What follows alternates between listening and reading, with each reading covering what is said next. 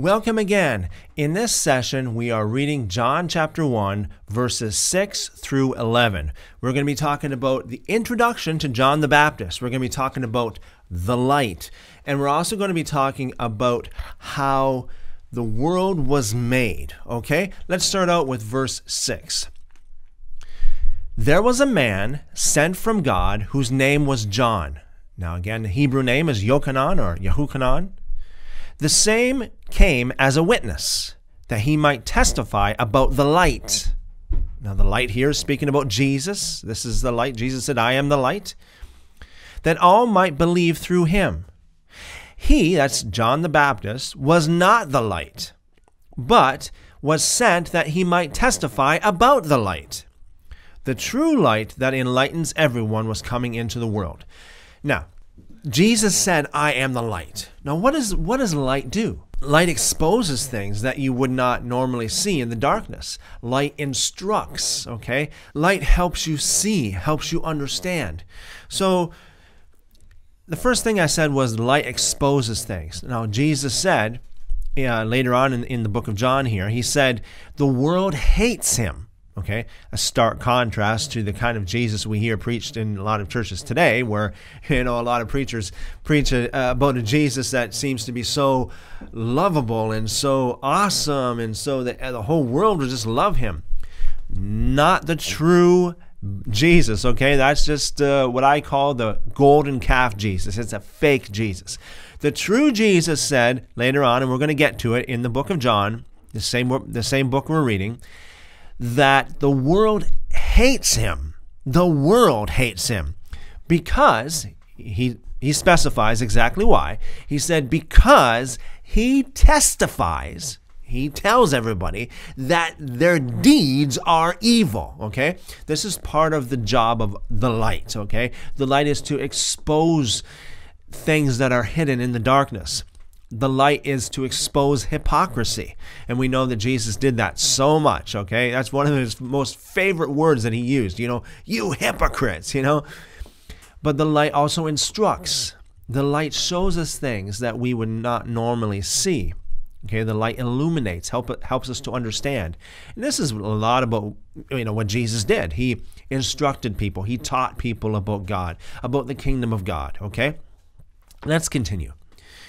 Verse 10, this is talking about Jesus, Yeshua, he was in the world, and the world was made through him, and the world didn't recognize him.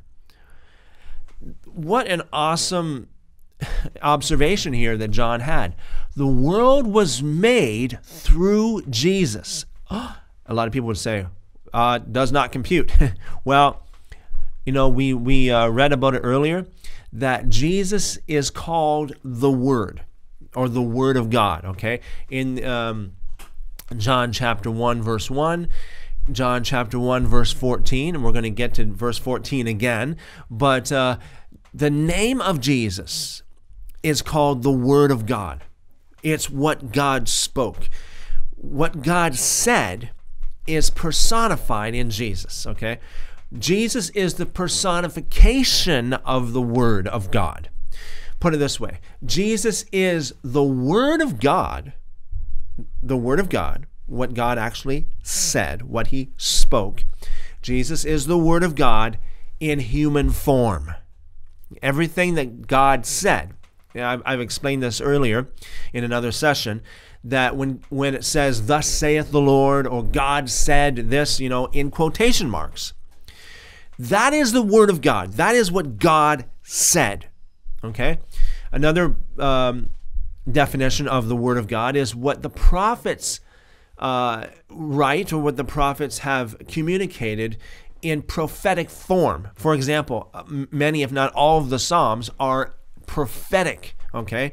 They are the Word of God. It's like God actually speaking.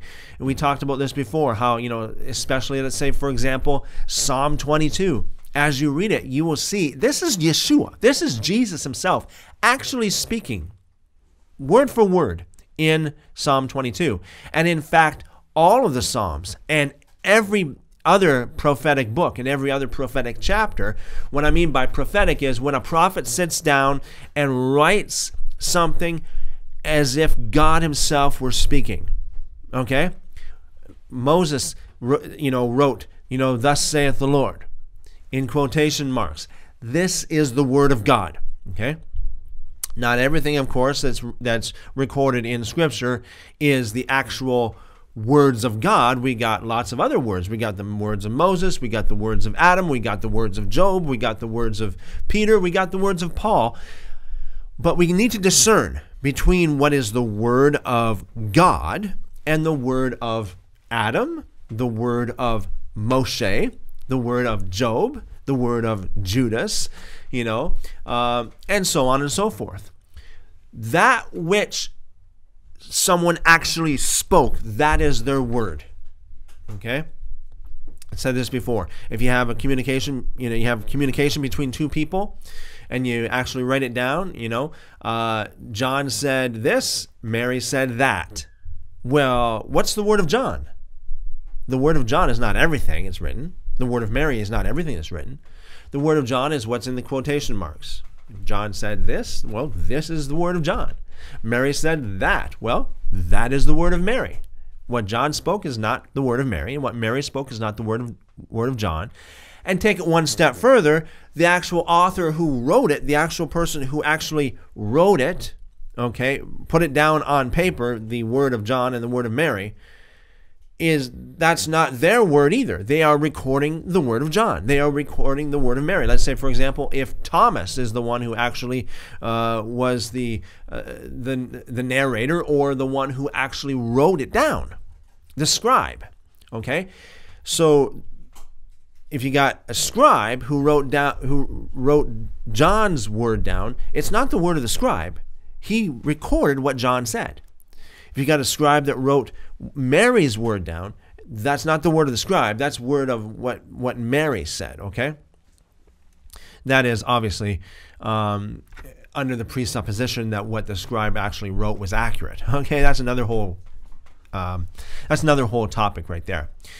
But the word of God is Jesus, and Jesus is the word of God. And I will say this again. A lot of people think that the Old Testament is a whole lot different than Jesus. That Jesus came to bring a whole brand new thing. Not at all. Everything that Jesus said came from the so-called Old Testament. Everything that Jesus said was the Word of God from the so-called Old Testament.